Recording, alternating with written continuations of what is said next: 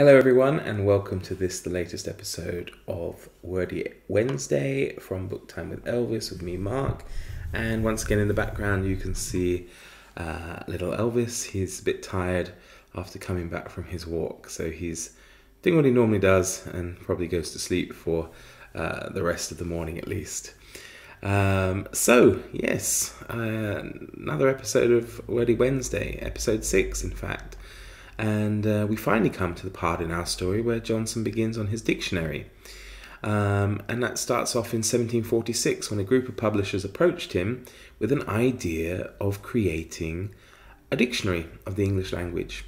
Of course, dictionaries existed before, but they wanted something a bit different. So they went to Johnson.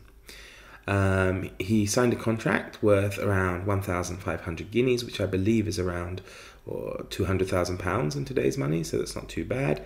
And he was told he should finish the project within 3 years, which was a really big task because the French Academy, the Académie Française, they compiled their own dictionary and they had around 40 scholars working on it, and it took them 40 years to complete it.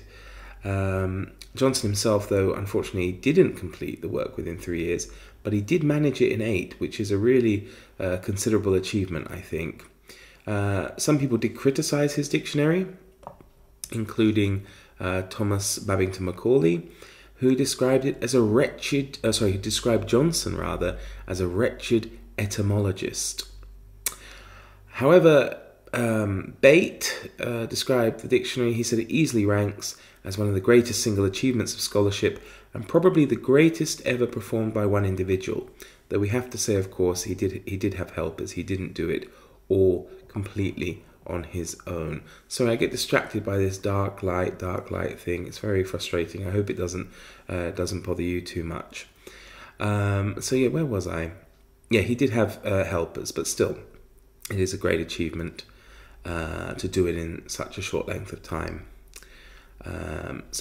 As I said, his dictionary wasn't first, and it wasn't particularly unique, but it did become the most commonly used dictionary, or other dictionaries based on it, for around 150 years, really, between the first time it was published up until the completion of the Oxford English Dictionary, the OED, in 1928. David Hume claimed that the elegance and propriety of style have been very much neglected among us. We have no dictionary of our language and scarce a tolerable grammar. Johnson's dictionary offers insights into the 18th century,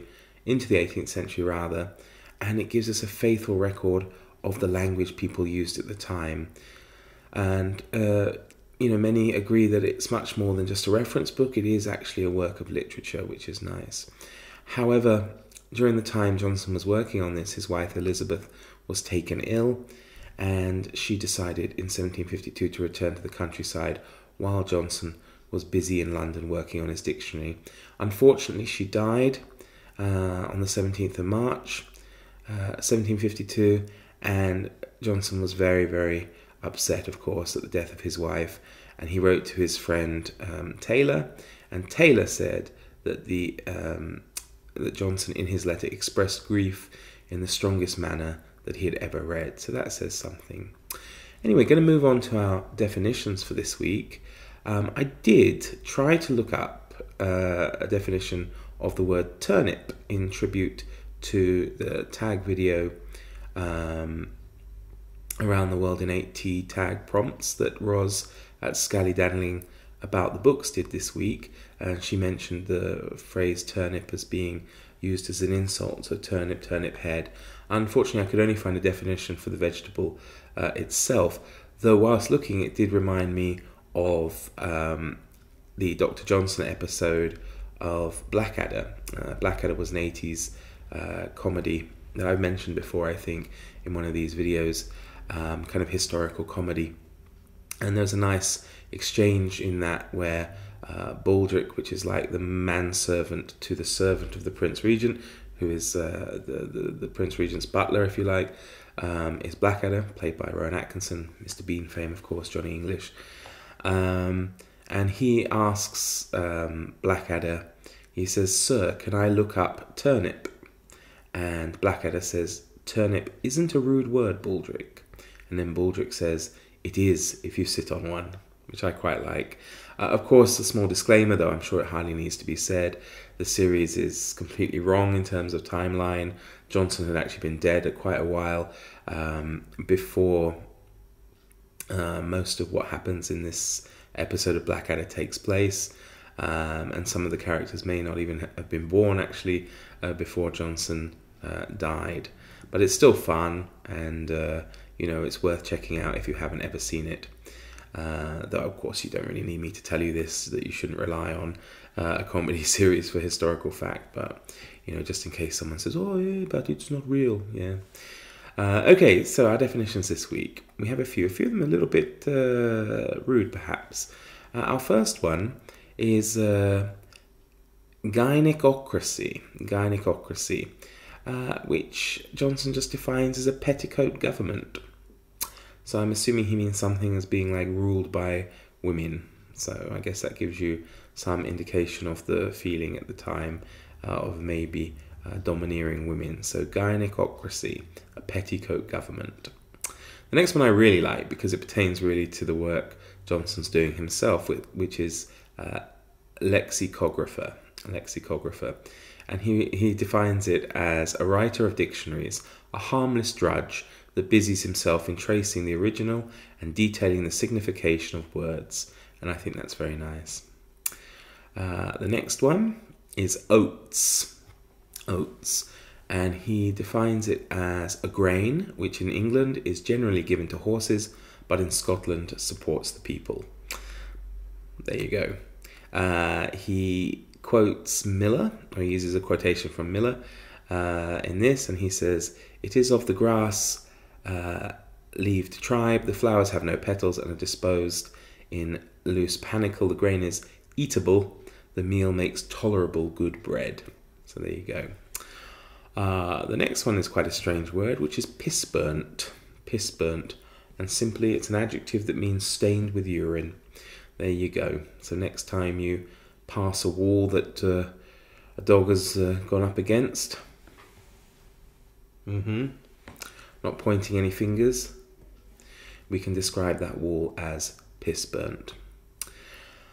Our next definition is for the word politician, and the first definition he gives is one versed in the arts of government, one skilled in politics.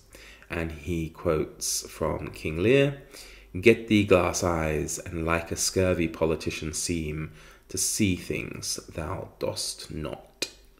And the second definition he gives is a man of artifice, one of deep contrivance, and I think we appreciate that today.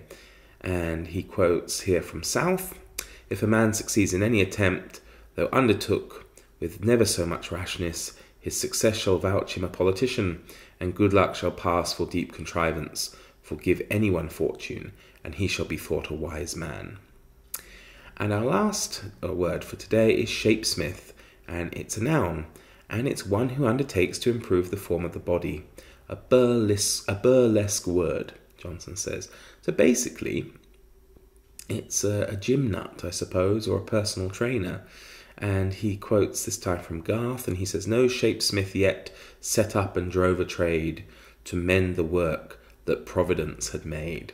So next time someone has a go at you for your weight or whatever, you can kid yourself by remembering the quotation and the definition of the word shapesmith from Johnson.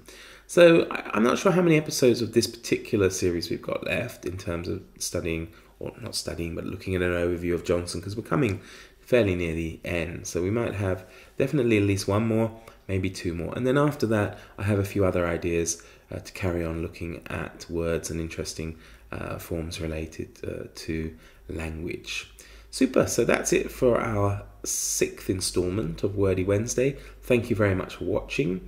I wish you all the best, and take care of yourselves, stay healthy, and look forward to seeing you all again very soon. Take care and all the best. Bye bye, BookTube.